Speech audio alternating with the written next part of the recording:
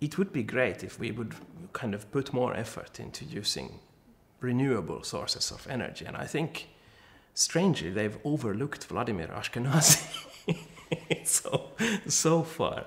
I think we could just sort of, if he would agree to attach himself to a little cable every now and then, we could save a lot of oil and coal and stuff, because I think we could run a large part of the world just by plugging him in.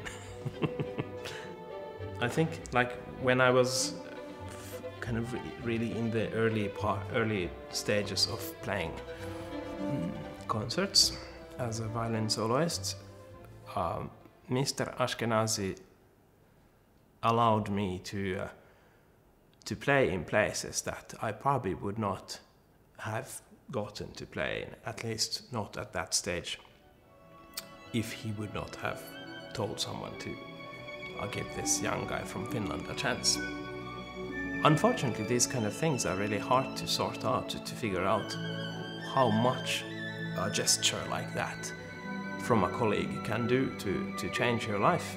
But I'm pretty sure that what he did back then, the concerts I got to play with him, shaped quite a large portion of what I've gotten to do professionally later.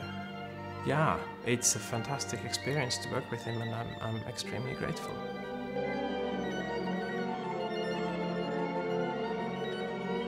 He's a really, really cool dude. I really